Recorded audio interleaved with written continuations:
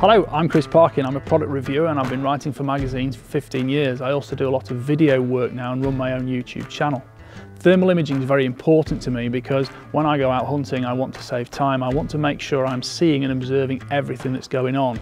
I haven't necessarily got time to miss and spend too much time looking through daylight optics, and of course the ability to use thermal imaging either with monoculars or with rifle scopes means that nothing really goes through my field of view without me noticing it's there.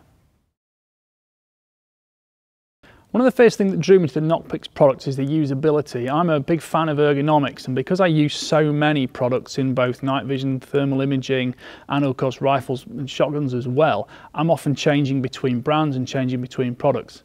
I think this gives me a really good ability to picture a product from a new user perspective, because with me having to swap all the time, I like products that are easy to use, intuitive, fast to learn, and they don't have too much kind of control language you've got to specifically learn about and get used to. This gives me the ability to look at a new product and immediately see it through the eyes of someone who's perhaps a little bit less experienced and wants something that's got that immediate usability and intuitive control nature to it.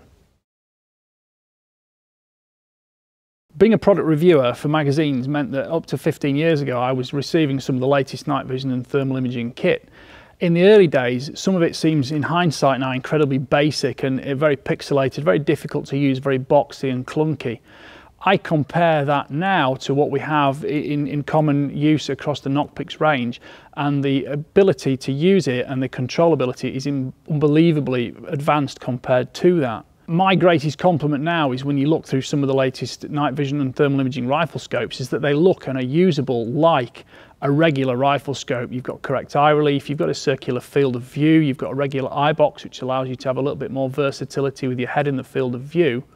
And of course, you've got controls that are easy to use with either hand. Things like focusing at the front around the objective body. Being able to do that left or right-handed is inclusive for all shooters. Having a crisp focus at the back with what we used to call a fast focus eyepiece. Now we've got a collar that goes around the ocular body. You can make sure that reticle, and of course, there's far more information on the screen now that you want in full focus and clearly easy to use.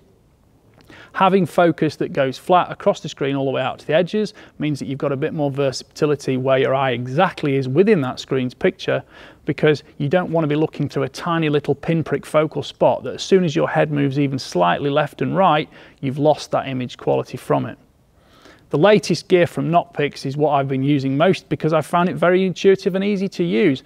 I've used the Bolt thermal rifle scope, which is very entry-level use. I've used the thermal from the Lumi, which is a monocular that's very light, portable. I've got all the range-finding capabilities, and of course my personal favourite is the Quest binoculars because they allow me to use both the finger as normal to zoom in and zoom out through the field of view, so I can close in on objects, and of course I've got the focus control like a regular pair of binoculars, and it means I'm totally in fast control without having to think about using buttons. It's not like learning a clarinet and having to, remember to press this button for a long time, that button for a short time. They all control immediately, and you've got good use with both hands to use all those buttons, and it works just so logically, because it's no good having lots of features and functions advertised and made available to you if it's hard to access them, or worse still, if you accidentally press the wrong button at the wrong moment and completely lose what you were doing, which can be at a critical time. If you've just seen a fox perhaps come into view, you need to change magnification, or you want to set the camera rolling.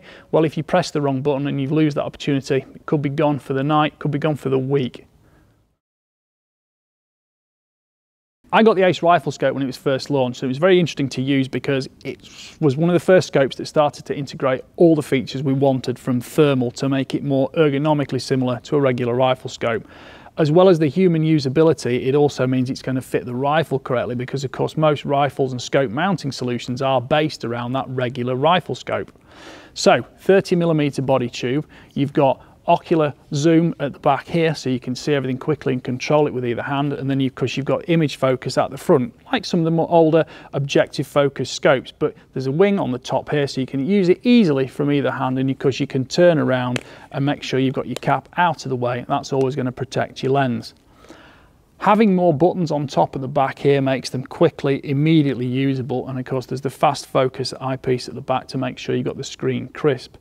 This is one of the first thermal scopes I used where I found I could get a proper full finger's worth of eye relief, and that meant it was usable on larger rifles, not just 17 HMRs and 223s. I could go straight from a 223 through a 243, even a 6.5mm rifle, but I was fine also shooting 30 caliber and even 30-06, and I got that eye relief, and I didn't have a problem shooting from different positions and relying on the fact that it wasn't going to bump me on the eyebrow.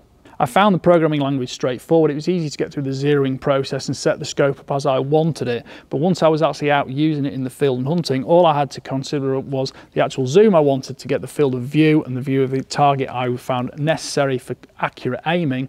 That accurate reticle inside meant I could position it precisely where I wanted the bullet to land.